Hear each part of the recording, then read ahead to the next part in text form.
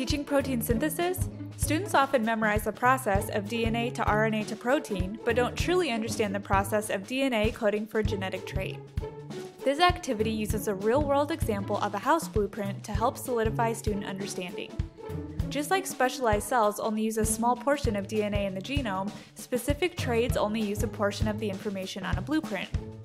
While the blueprint includes information needed for everyone, the tradesman only pulls information that applies to them. In this activity, students will be assigned one of 4 roles in the building of a house. Each job has a specific promoter sequence assigned to it. Students will scan through the DNA looking for their promoter sequence and only transcribe and translate the genes that apply to them. Once they have the amino acids, they will look up the associated trait the house will have.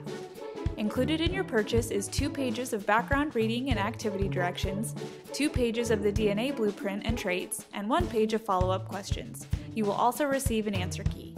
Teachers love that this activity really helps students understand the process of protein synthesis as a whole and how specific genes are read.